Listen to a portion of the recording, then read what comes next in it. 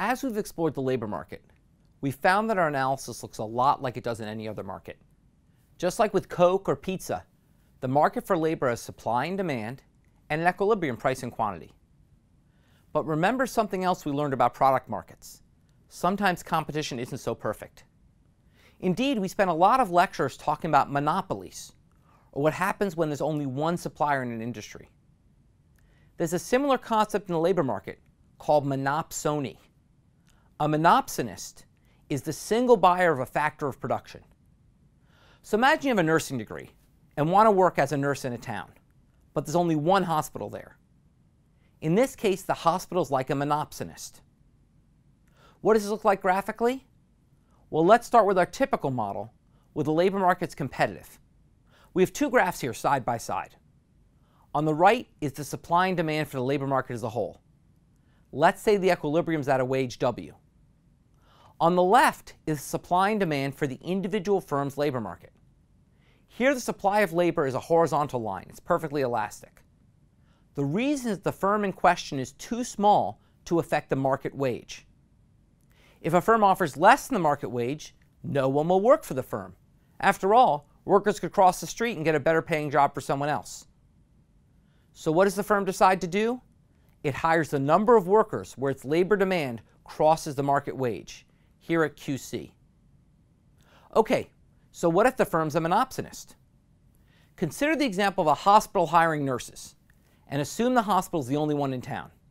It wants to hire nurses, but it has to pay them all the same wage or they'll get upset. Remember also that these nurses have nowhere else to work. So the choice is either work for the hospital or don't work and take leisure. Now the hospital's decision actually determines the market wage. Just as a monopolist is a price maker, not a price taker in the market for goods, a monopsonist is a wage maker, not a wage taker. So imagine the hospital wants to hire one nurse. There are lots of potential nurses out there. Some would work for a low wage, and some who wouldn't give up their leisure unless the wage was very high.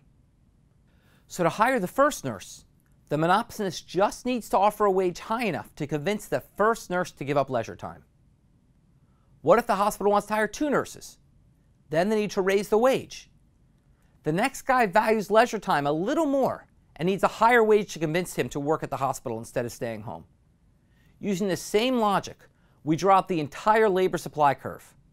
The higher the wage, the more nurses are willing to work for the hospital. So assume the hospital wants to hire a second nurse. This creates a problem.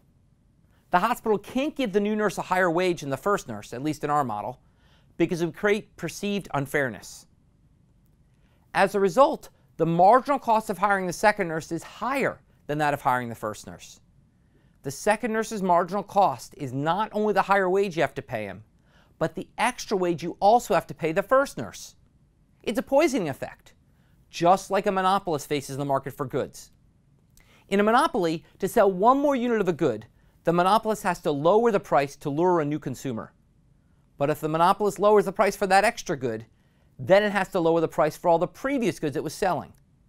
The new lower price poisons all the previous units.